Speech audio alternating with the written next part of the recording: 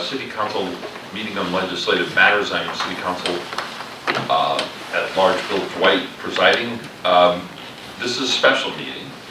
It will be a special hearing in a moment. I will ask for us to put this open to the public hearing. But the main focus on this agenda is to discuss the report and executive summary of the Charter Review Committee that worked all last year on through, I've forgotten how many meetings, Sam? That's like 19 meetings, 19 public meetings. Some attended much better than others, but discussing the possible modifications of our city charter, or essentially the equivalent of our Constitution, a document that dictates and determines how we govern ourselves. So, with that little preamble, I'm going to ask the administrative assistant, Laura, would you please call the roll? Councilor Dwight. Here. Councilor Shara. Here. Councilor Maori. Here. Councilor Thorpe. Here. So, is there a motion to open the public hearing? Move to open the public hearing. Second. Okay. All those in favor of opening the public hearing, please say aye. Aye. So we have, normally the process for the hearing is you have the people who are pro speak, and then the people who are opposed speak, and then people who are just curious or indifferent or interested in expressing themselves speak. In this instance, we're going to start off with a presentation, but I do have public sign up right now, and if people are interested in making public comments now, before we get into the meat of the discussion, we can do that. And let's, you want to speak first, or? I haven't come here this past year, so I don't know. I can't remember if before you had people speak, or if you did it after. In a hearing, in this case, we actually will open up to the public to speak after the presentation. You can speak before, whatever you feel most comfortable doing. Anybody else signed up? There are a few other people, yes, signed up. Did you ask them also? I will ask. You want me to skip over you and ask them? You're just first on the list. I don't want to be the only one that wants to speak now. I don't want to. Yeah. Yeah, I want you to feel comfortable, and I don't want you to worry about that. How about we go, Zane? Would you like to speak? Yes, I would. Okay.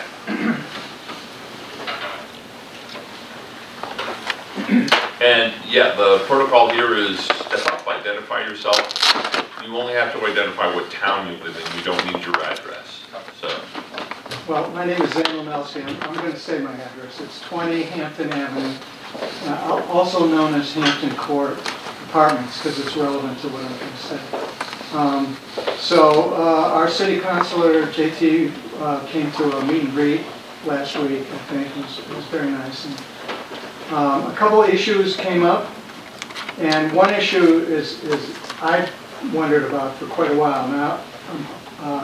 Tonight he told me he already answered one of my questions. So the issue is when the city does things for homeowners, often renters aren't included. And so JT did inform me that in I can't remember what it's called, the rebate or some... The senior rebate? Yeah, yeah. That it does include renters, so that's good. The other example that I'm aware of is that when the Planning Commission has to notify abutters within 200 feet, they notify the owner of record. So in our case, a building was being built, proposed next to us, and we're a 5-story apartment building, 70 apartments, and the owner is in Boston. So presumably, I wasn't able to trace it, but I presume the owner got the notification. Unfortunately, there was no building manager at that time for a couple months. So no one in the building was aware of the hearing. A lot of us wanted to go to a hearing.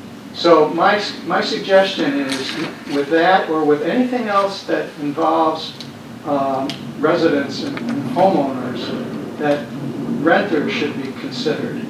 So, like, for example, in that particular law, it's more work for the planning board, but it's not that onerous, I don't think, to send a letter to each abutter each resident who's in the butter. Lastly, another resident, he didn't make it tonight, but he asked me, he's concerned, well, he's been advocating for food trucks. And I don't know if if that issue is in this document. Actually, all the things that you mentioned so far wouldn't really actually meet the threshold of charter inclusion. But all of them are valid considerations, and in fact, ones that would be more on the council, that would be on our plate as the city council. This establishes separation of powers, establishes process of voting, such like, and actually if you're able to stick around for the presentation, you'll get a sense of that. But I will a little bit, but so there's no language in the charter. Well, there would be an ordinance then, so you're saying. Correct. The charter. Yeah. Okay. I understand. Yeah. Thank you. Delia and Noah, do you want to speak together, or you're both signed up here together? Yeah, we'll speak together, yeah. You're up. What? All right, I'm Noah Cassis. I'm 17 years old, live in Northampton, and I go to Northampton High School, and I'm the chair of the Northampton Youth Commission. I'm Dahlia Breslow, 15 years old, also on the Mayor's Youth Commission, also got an NHS. And yeah, we're here briefly to just speak again about the provision in the charter which will lower or take the next step towards trying to lower our municipal voting age towards 16. We're here in strong support, and we want to thank you, the entire city council, the mayor, everybody that's been so supportive of this measure up till now. And you know, we hope that it will be moving forward with your full support. We really believe that it is the best way to promote civic engagement among young people, to turn up the young voter turnout, turn up actually all the voter turnout, because families with young people and 16 and 17-year-olds who vote in them, statistically from countries and cities that have done this, are much more likely to vote, right? So for a myriad of reasons, we thank you and think it's the right decision. You want to say anything about it? Yeah, just like for your continued support if this process goes longer than we hope it will. Yeah. So thank you so much. Thank you, Bob. Thank you. Well, Delia, that's all I have signed up. Do you want to speak?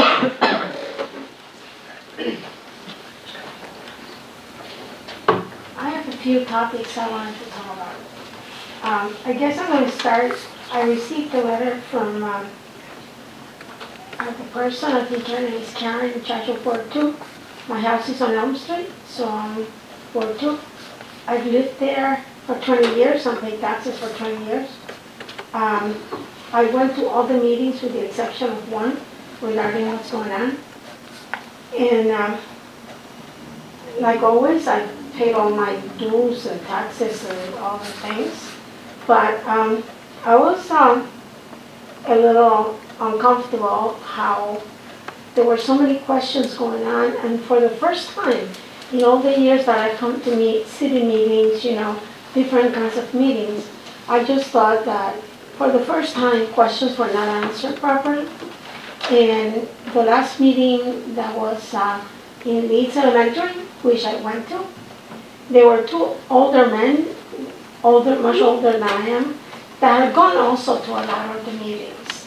And they were asking questions, and maybe the mayor is really stressed out, or he was overtired, he hasn't slept. But it was just frustrating how he just wouldn't answer the questions. And whenever I've come to your meetings, you know, I've been able to call up on the phone and get all the information that I need. And I've come to my house happy because my questions were answered. You know, one of the things is I punched through the website to see how much money, and it was almost $355 more a year, plus $208 for the Preservation Act fund. So that put me over $500, an increase in taxes. And my question was, is that going to be every year? and he would not answer it.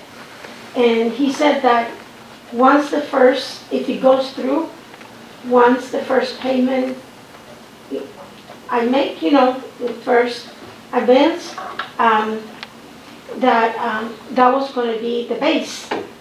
So it's my understanding that if it goes up over $500 the first time, then the following year it's going to be $500 more on top of that. That every year is going to be $500 more. Not just 500, but that my base, let's suppose that I pay 10,000. So that makes it 10,550. So that means that the next tax is going to be put in that amount with the first 500. You know, as much as I wasn't the only one, I was not the only person asking.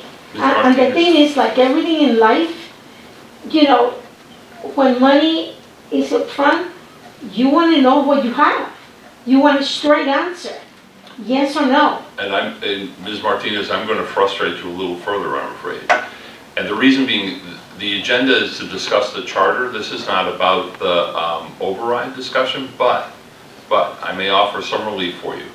I'm going to volunteer your counselor, Karen Foster, who is right over there. Okay. And she can help you with work through this out. I could answer for you, but it's not on the agenda, so it's actually, it would not be proper or appropriate for me to address. I couldn't remember exactly if I could include other things. That's perfectly fine. It's just that I am big in planning and preparation, and I like to know up front what's going on.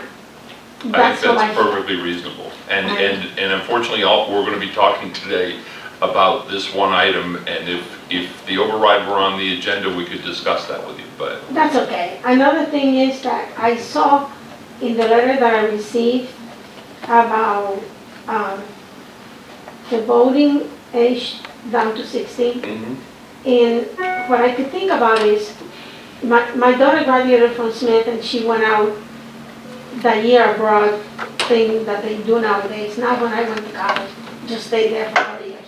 But anyways, you know, in other countries, if you're not on age of a certain age, you don't vote. And I'm thinking, you know, at 18 they draft people and they go to the army and all kinds of stuff. But I'm just concerned that at 16, you know, it's nice that they are interested in our process, but there's always a financial aspect to everything that we vote on. This is how I see it. And I think that we should be cautious of that, because we adults are the ones that have worked really hard, and we are financially responsible for the people that we have in our household. And I'm just concerned that if something like that would be passed and many of them will vote, then they might think that it's okay, but their parents are the one dishing out the money for whatever the process is. It's just a thought, you know, that I think is practical, because we adults are the ones that dish out the money for everything. That's the way it is.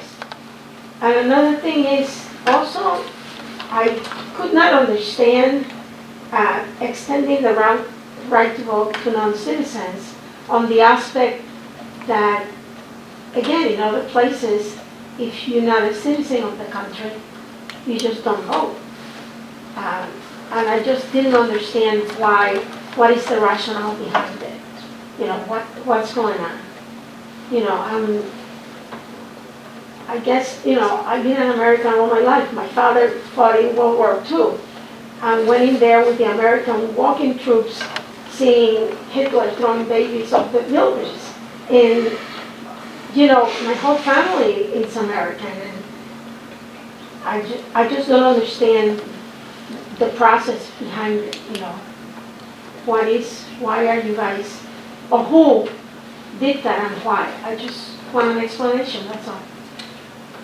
Thank you, and perhaps you might find the presentation that's upcoming to be helpful in that respect. And one of the important terms to consider is not necessarily citizens, but residents of a town, people who reside in the town, and granting them the right to vote and participate in their governance and its municipal elections. So it's not national elections or even statewide elections. This is the opportunity to vote within their community to determine the governance of their community. But that would include something like an override, right? Yes, yeah. Yes, it would. And we cannot assure that everyone that is a non-citizen owns property or pay taxes, do we? Well, here's the problem. Well, it's not a problem, but a long time ago, we didn't require that you be a property owner in order to vote in the United States. Back quite a while ago, and I couldn't, over 100 years ago. I'm not that old, so I don't remember you that. need to be a property owner in order to vote. You couldn't vote if you didn't own property. And by the way, property also included other people. You were able to own slaves and vote. And you could be male. That was it. Male property owners were the only ones who were allowed to vote. That's since changed, by my reckoning, for the better. That allows for residents to determine how they will be governed, because it's not necessarily contingent on whether they own property. It's a question of whether they can live equally with equal opportunity within their community. They could be renters, they could be visitors, they could be students, they could be homeless people, be entitled to participate in their own governance. That's the rationalization. No, I understand that. I was just thinking about money. I understand that too. Some voting things require money being paid. And sometimes, unfortunately, right, you're some talking about the override. non-citizens have not had the opportunity to even validate whatever profession they had, because you need licenses for everything nowadays, you know, that kind of thing. That is true, and because of that, they cannot earn a good professional salary. Many of them, unfortunately, are having basic low wages. right. And then again, you know, if we're voting on something that requires money, then that means that if they rent, then the rent is going to go up, because the owner of buildings and houses are going to, you know, if you have to pay so much more, then they're going to raise the rent. It was just a thought. No, I thank you for that. Oh, I do thank you for that. Something to think about. Yes, thank you. Okay. Do you have any other testimony or questions? I guess one last thing is that some people besides myself ask, you know, if we could see how, I know that in the Preservation Act fund that we pay, people make proposals of something that they want to do, and I thought my understanding was that it has to be something related with land or Recreation use, recreation, historical things like preservation, that. and affordable housing. So I wanted to see how is it that we can get access and see how, you know, what the money was spent on, and if they have meetings on proposals, and if we taxpayers are allowed to go and find out how is my money being spent. The answers to all those questions are yes. They're And all where public. do we get that information? At City Hall, if you go to the city's website, the CPA, meaning the CPC, the planning, thank you, Okay. Community Preservation Commission meets on a regular basis. It's posted, their agenda is posted, and the projects that are listed there. Also, and how much money is allocated. Then when they approve funds, it comes before the city council, another opportunity for the public to weigh in on how those monies are distributed. Also, if you wanted to submit a proposal, the same process is available on the city's website. So we taxpayers are allowed to go to those meetings? Absolutely, yes. They're public meetings, yes. Okay. Yes. No, none of that's done in secret. It's the law. Well, They have to be public. I called the governor's office in Boston because I wasn't getting any answers. You're the only one that's giving me answers. And, I'm better looking than the governor, I think. so anyways, I need to say that we never received any piece of paper regarding the taxes we pay. He's funnier. Well, Lower center of gravity. Thank you very much. I appreciate your testimony. That's all we have signed up. Is there anyone else interested in speaking at this point, or would you? No. So next up, we have the chair and vice chair of the Charter Review Committee, Stan Moulton and Sam Hopper. If you guys want to come and make your case, as it were. Thanks. Thanks to the City Council for taking up the charter review recommendations so quickly in the new year. We appreciate that, and we appreciate the opportunity to address you tonight. I'm going to talk about the process that we use to come up with our report and some of the guiding principles. Sam will summarize the major recommendations. I also want to acknowledge that another member of the committee, Bob Woolrice from Ward 5, is here as well tonight. The report consists of two documents, an executive summary of the major recommendations and an annotated version of the charter that includes all of the recommendations, minor and major. A number of those are what I would consider to be housekeeping items that simply add clarity to the language. Both of those documents were approved unanimously, 9-0 by the committee. And in fact, with the exception of a few abstentions, all of the recommendations that the committee makes were approved unanimously. Our work was guided by consideration of outstanding issues carried over from our most recent predecessor committee, issues and suggestions made by the mayor, other city officials, and department heads, written and verbal testimony from members of the community, and our own review of the existing charter. As mentioned, we held 19 meetings between February and December. All of them had opportunity for public comment, and many people took advantage of that. Extensive minutes of all those meetings are also available. We held 3 public hearings that focused on specific topics. The first on election issues, the second on the question of appointing rather than electing a city clerk, and the third to review our recommendations. During that last hearing in October, the committee heard substantial testimony about extending voting rights in municipal elections to non-citizens. While most of the people who spoke at all of our hearings are residents of Northampton, we also reached out to gain perspectives from outside experts such as Voter Choice Massachusetts on the issue of ranked choice voting, and the Massachusetts City Clerks Association on best practices in selecting a city clerk. At all of the hearings, the committee heard near unanimous testimony about the major topics we considered, even on those issues that had previously been contentious in Northampton or controversial elsewhere. Committee members remarked about how valuable those hearings were because they learned a lot that helped shape our major recommendations.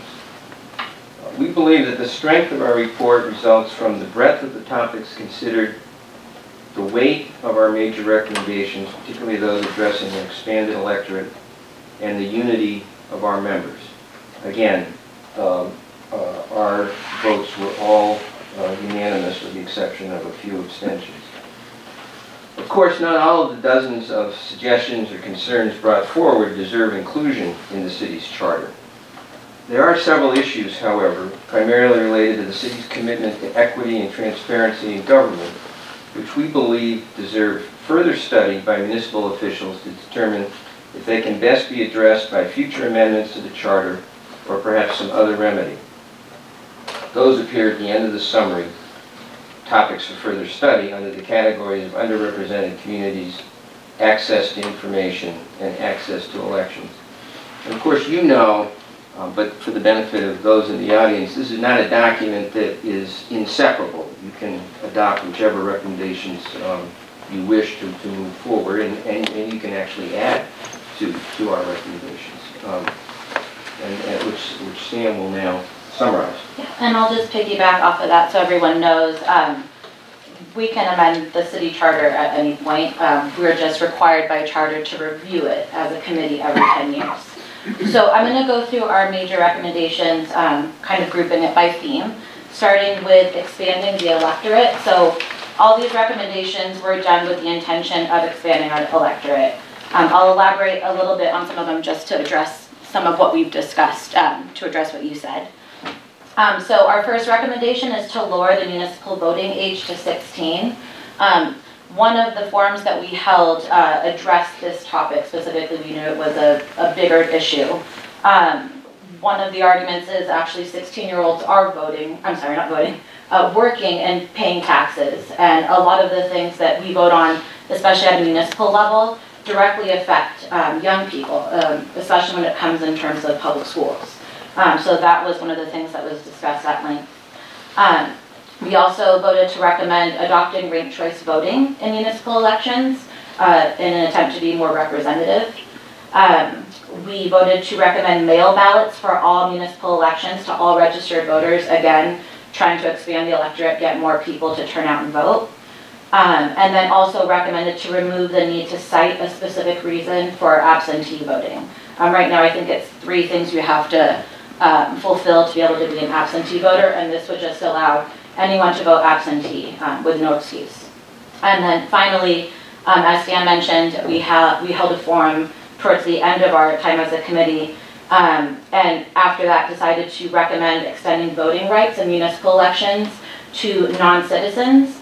And just to address some of what was heard tonight, we have a lot of non-citizens who participate in our community, in our local economy. They work here, they pay taxes, they send their kids to our public schools. So municipal voting directly affects them, but right now they don't have a voice. So again, this is another way to expand that electorate and make sure that the residents of our city are heard.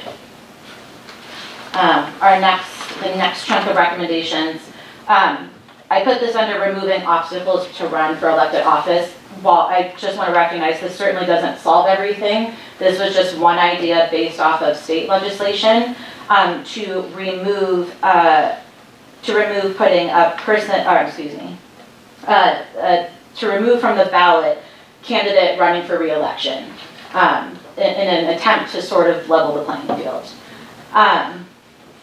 And that would be applied anywhere it was in the charter. The next one, as Dan said, we also held a forum on this, was recommending that we have an appointed versus an elected city clerk. And we did not get any objection to that. And we did hold an extra forum for that. We also clarified pretty extensively some language in the charter under the temporary absences and vacancies in the office of mayor. There was some gaps, so we clarified the language and updated a little bit, especially with temporary absences. I think before it could have been interpreted if the mayor went to Boston for the day, would you have to have an acting mayor? So, you know, with technological advances like cell phones, you know, the mayor can access email pretty readily. So we just updated that language. Also, in another way to expand constituent representation, we changed some language under vacancy in the office of mayor. So if in the chance a mayor was up for re-election and lost and possibly stepped down right away, that the person who was elected in November would be able to take office right away. And we actually saw an example of that pretty recently in Westfield, where the mayor did step down, but they had an acting mayor. So the intention of doing this is to really let the voters have their voice heard. They want this person as the mayor, might as well have them start. This next chunk of things, while it might seem a little bit small, they were smaller tweaks, but the intention of these recommendations is to extend school committee provisions to Smith Agricultural School. A lot of folks may not know that Northampton is the only municipality in Massachusetts out of 351 that has more than one public school district. So we have the Northampton Public Schools and we have Smith Voc. So we made some changes here to add Smith Voc trustees, their essential school committee, to be invited to the discussion at the beginning of the year that's set up by the charter, where there's a joint school committee and city council sort of budget meeting. The Smith Voc trustees do go, but this would actually make sure that they are specifically invited and included very purposefully in the conversation, since they are part of the budget as well. And then we also just changed up vacancies, how they filled, so it was just in line with how we do it already with the school committee.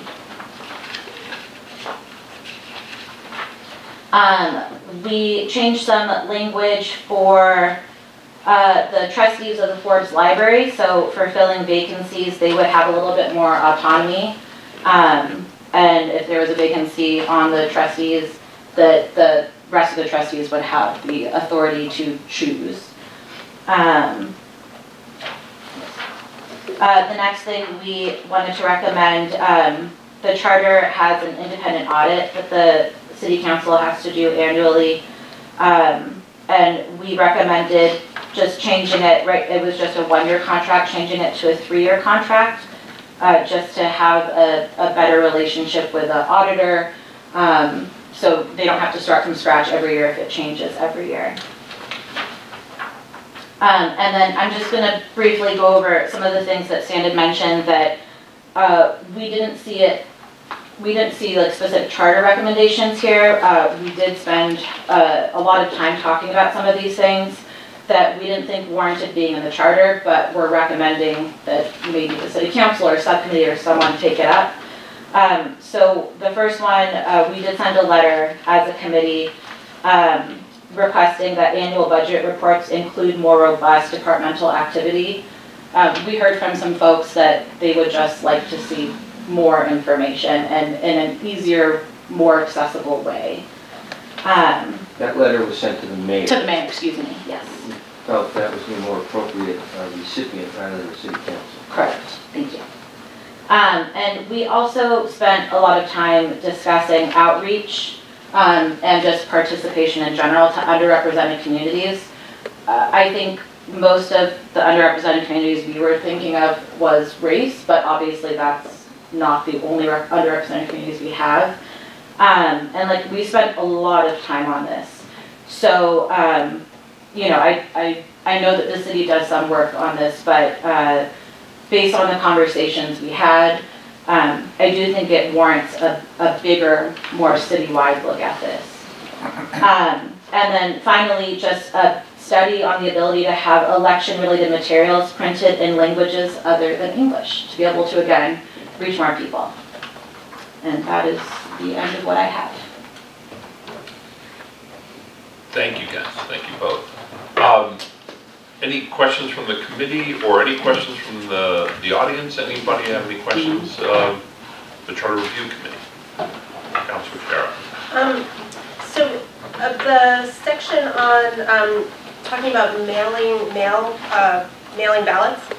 So this is a very apt time to have this conversation. We're seeing at this moment that, you know, in Super Tuesday states, right, where people had early voting, that some of the people they had voted for will not be, you know, have dropped out. And while they'll still be on the ballot, they are no longer in the race.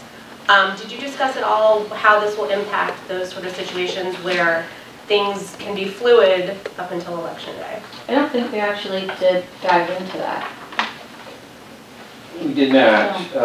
I think that's a good point to consider. And it's probably more applicable to what we're facing on Super Tuesday, the presidential primary. It's probably less likely, I think, that municipal candidates who are on the ballot will drop off, although it's possible. I think that's you know, it's something to consider. But you know, whenever you're voting, if you happen to vote, you know, if you happen to vote Friday, yes, you might have voted without the knowledge that the candidate you're voting for is no longer running for president. But I think that's probably not, I mean, you have to sort of weigh the pros and the cons, and I think our intent here was to try to get that, to sort of eliminate why people don't vote. And if they have a ballot that's sent to them at their house, I think that's an incentive to vote. And the city clerk, Pam Powers, came with numbers of how many people, or the percentages of people actually voting in elections. I don't have that with me, but I can get it to you. I still have a copy on my computer. So I think it's a really good point, and I think actually last year we did see someone who was on the ballot who had dropped out of the race in our municipal election. So it can happen. I think that's a discussion worth having. But again, we recommended it based off of just low voter turnouts and how can we reach more people or get more people voting. Following up on that, Bob, I was going to direct this to you. Do you consider the ranked choice voting a prospect of eliminating this as a problem? So, for instance, if municipal candidates are on the ballot, one drops out when someone votes, presumably they've chosen more than one, it would default to the next person. Is there a mechanism for something like that? Certainly, the ability to rank your preference would provide an opportunity if candidates were to drop out. I think it's kind of odd. There were two candidates that dropped out, in the presidential election. Two dropped out today, the day before the election. I don't know how you could ever work around something like that. In elections, in municipal elections, when 20% of registered voters turn out, is considered a groundswell. I mean, all of our recommendations, a lot of our recommendations were geared toward encouraging participation. And that, to us, was the priority.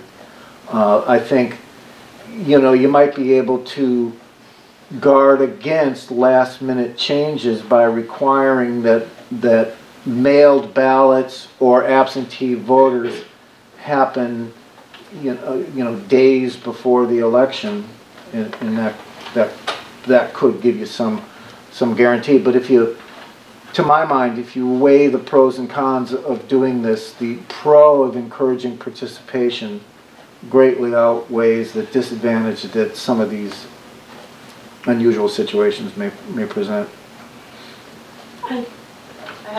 I thought that maybe in the ballot you could have first choice, number one, and a name, and second choice. That's what That way, if one of them,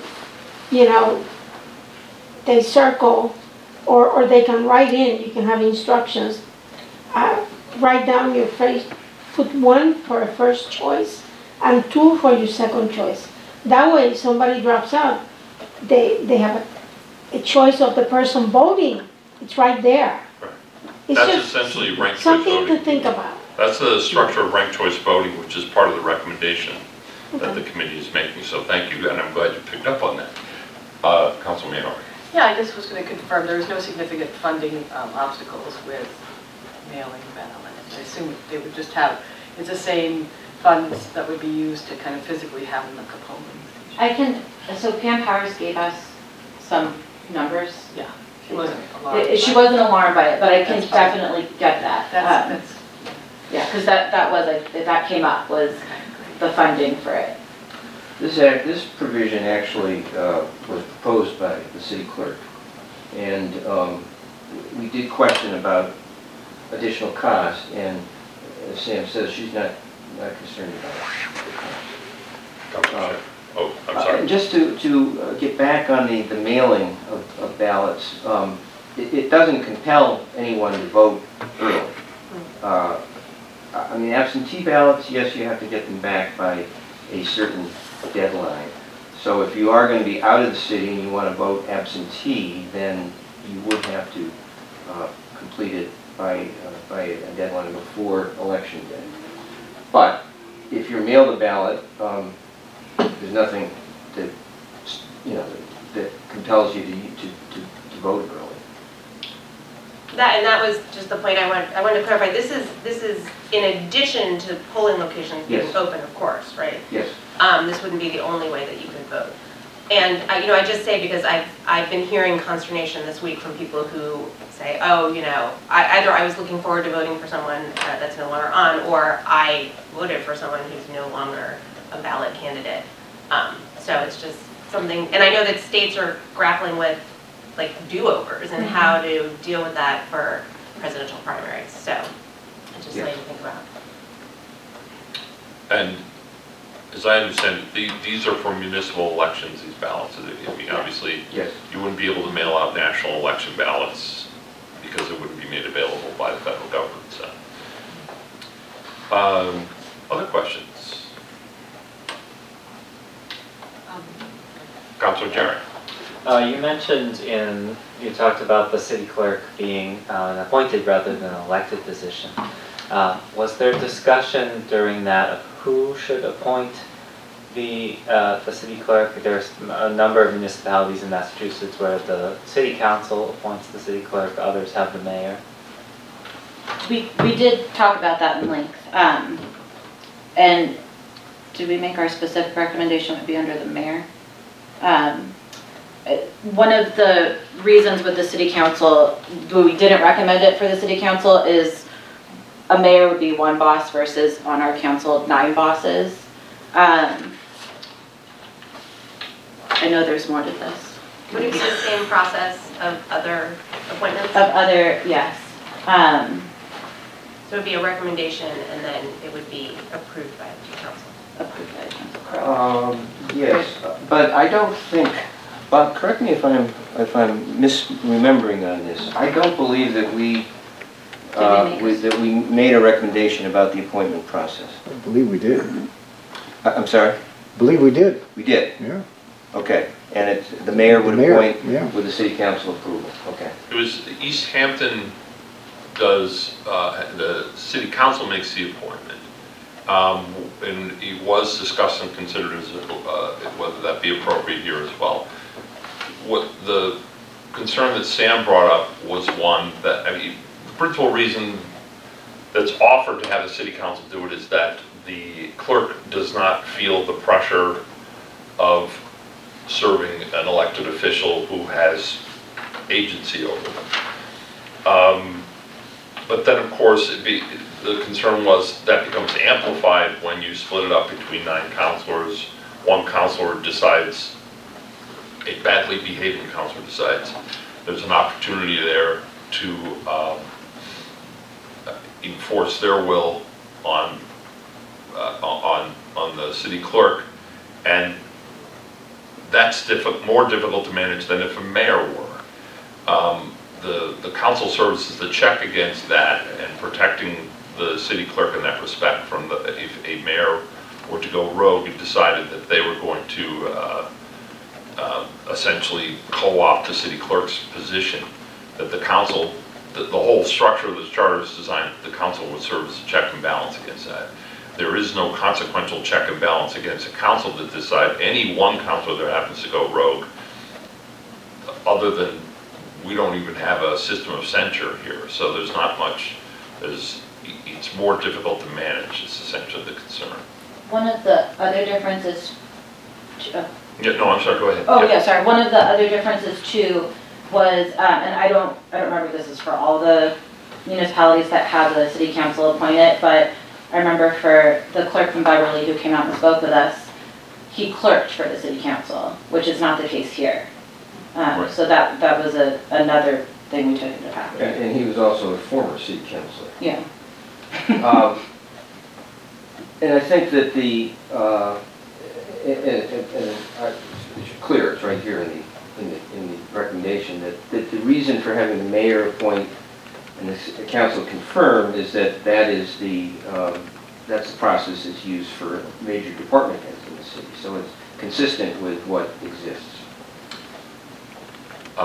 Ms. Martinez. My question is there a term limit on that appointment? It's like, right now, certain positions have a term limit, 4 years, 8 years, whatever. For appointments, no. Appointments are essentially a hire. There is no term limit. You serve at the pleasure of the community, in this case, it would be at the pleasure of the mayor. So if the administration changes, then the person might change? That is possible, yes.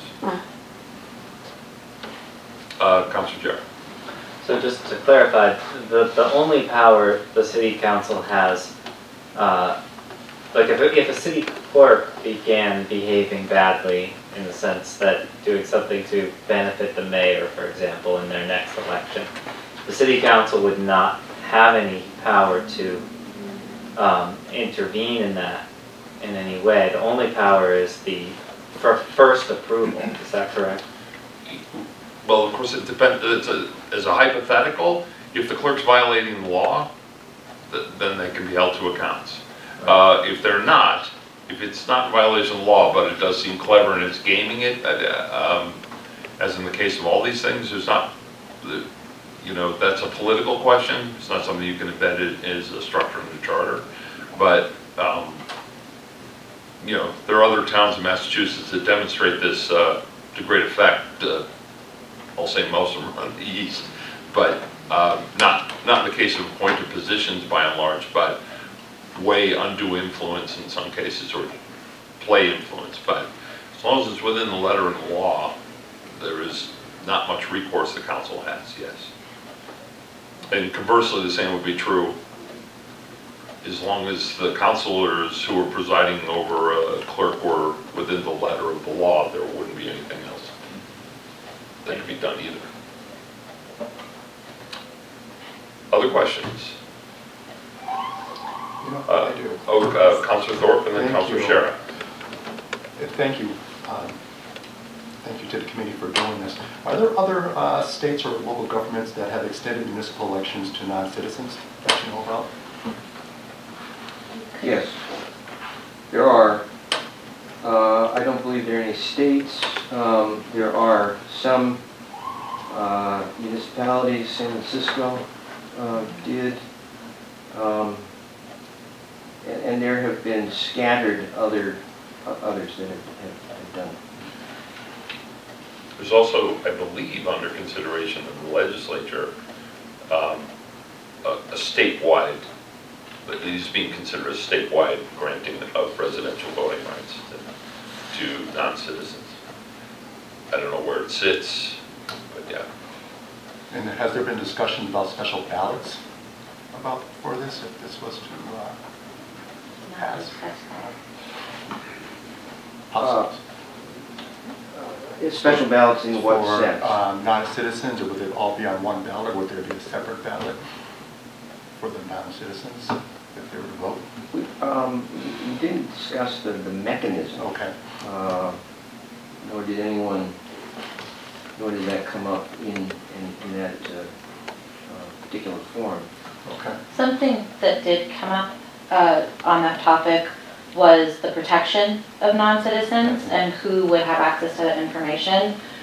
Something we heard very loud and clear was that is a personal decision to make as a non-citizen. If you choose to vote, you're an adult and you can, well, possibly a 16-year-old, but that's not our decision to make for someone else. Thank you for mentioning that. Mm-hmm. Mentioning that next. Thank you. Councilor Shara. So you talk about removing candidate for re-election for any incumbent, but then under the section for school committee and trustees of Ford's Library, you reference it for both of them that in certain instances they wouldn't be allowed to have that designation. So they sort of cancel each other out. Is the understanding that if both of these were to pass the legislature, that we would then go in and make that change at another point? Yes. So or how would that language get changed? So if it were enacted that you decided to go forward with this and the legislature said, yes, let's do it, and the voters said, yes, let's do it, it would go through and strike that language. We were advised by the city solicitor to not go through and nitpick every little thing, so thank you for catching that. I think we had to go back and change it to make, we didn't vote on that, so. Right, there are now some instances in the charter where if you are appointed to fill a vacancy on a board, you are not a candidate for re-election because you have not Been actually been elected by the voters. Right. You were appointed. So we did not take out that language in case the overall removal of candidate for re-election does not move forward or is rejected at some point. Other questions? Other questions from the audience? I'd actually like to make public comment, but not representing the committee. Sure, That's okay. as a citizen. Go As for it. Citizen Sam. So, If you're going to be citizen Sam, Yes. I'm going to retreat to the audience. I'd like a copy. Sitting there. James Ashley. Citizen stand is guy. So I just want to briefly address something that, as I've mentioned before, we talked a lot about on the committee. And I'm certainly not preaching. This is my perspective of an important topic. We talked about a lot about underrepresented communities. And I am a mixed race woman, and it was a very painful discussion. So from what happened at Charter Review and what I experienced, and of course this is my experience, not everyone's, I would strongly recommend that if any committee or the council takes this topic on, that folks be ready to be fully vulnerable, meaning ready to make a mistake but own up to it, and ready to have honest discussions. I will own up to saying I was not ready to be vulnerable and say some of these things out loud before, but I am now. So I say this for visibility, like I am a mixed race woman that served on a committee, and when we talked about race, it was very painful. So I just wanted to share my 2 cents there, so you heard that. Can I ask you a question about that? Yeah. Do you think a properly trained facilitator, is there some scenario that would have made it less painful for you? I mean, that's one option. I would just, I think personal preparation, right? Like knowing your audience is important, first of all. Knowing the race of the people that you're talking to. Not being afraid to say something and admit that it was a mistake or whatever. Just having these honest conversations. I think we talked, it's an important topic. We talked about it a lot. And there was a little bit of a stall in it because it was worried that, oh, we're not going to fix the whole thing. I don't think that's expected. I think, I say this a lot, not to let perfection stand in the way of progress. So I think it's an important topic worth having, but in terms of how the best way to do it, my suggestion is to just really lay it out on the table and make sure those involved are aware of what's happening, know each other, and are comfortable enough to have honest conversations. I'm super impressed you all took this on. I'm really proud. This is a part of the review process that I feel very proud of. Thank you for doing that.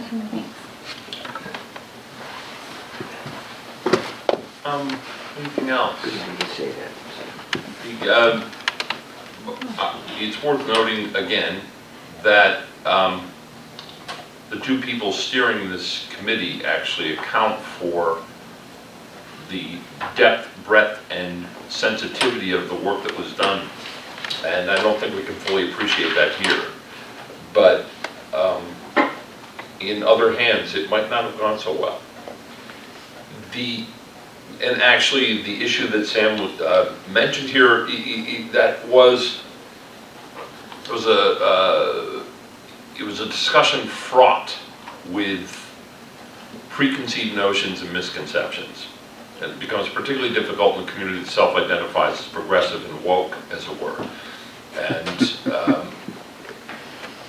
And consequently, it actually made it harder, made the conversation more difficult in some respects. But the fact is that it is prompted and we are charged. And as Sam points out, it's not, the discussion for underrepresented communities is not limited to race or even culture for that matter. It's actually, it's also, there's a class division, which is probably even more glaring in this city that is yet to be addressed and considered. And that was discussed also candidly. So I served on this committee. By the way, I should identify myself as that too. I realized I hadn't done that, but I served on this committee as the council representative it was an honor, and I was very impressed with the process, very impressed with the product, as it were, and more impressed with the citizens who participated. And that's from the people appointed, most particularly, but also the citizens who came and testified. And people who, for instance, like Zane and Ms. Martinez, who would come and speak and take the opportunity to speak and participate in how they will be governed further. And that was the thrust of essentially this whole discussion. How can we make our governance more accessible, more inclusive, and more appropriate to everyone equally and fairly?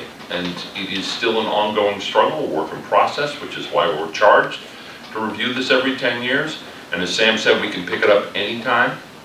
But in this particular case, I for one am perfectly, more than comfortable. I'm proud to actually send this forward to the state and see what they say, see if they sign off and agree with the recommendations that we've made here, because I think if all of these come back to us with, at least in the affirmative, or at least an opportunity to put it on the ballot, then I think we will be a leader in this state. If I'm going to take an opportunity to brag, if we implement these things, we will be a leader in the state, and we will set the high water mark. And hopefully others will follow. So I'm very grateful once again. Can't thank you guys enough. This is fun, sort of. It was more edifying and more valuable. And thank you all for participating in this conversation. Our next step now is whether to, I'll accept the motion to close. Sorry. I just want to maybe reiterate or put a finer point on it, but I just want to really also just very strongly thank you for the section on expanding the electorate and expanding voter rights in Northampton. I take extreme issue with the idea that people need to be landowners to have voting rights in Northampton or anywhere, and that we can sort of rank people's rights in Northampton depending on whether they rent or whether they're a citizen or not. So I really appreciate the efforts that you made, and believe strongly that everyone who's a resident of Northampton should have the same rights. Bob? You know, oh, the students left us. Well, maybe that's... Of all the things that were said in all of the meetings, when we had the meeting on election, the presentation that the, I don't even know the name of the group, the Youth Commission. The Youth Commission. You know, it was astoundingly oppressive. And again, when you think of the low participation and all that we're trying to do to encourage people to not only vote, but to participate in their government, right?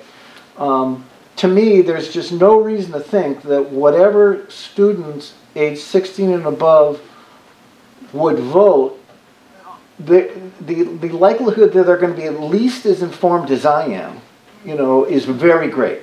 And in fact, the students that testified in front of our committee were just so well informed, so well spoken, so mature and responsible that I don't see how we can deny them the opportunity to participate.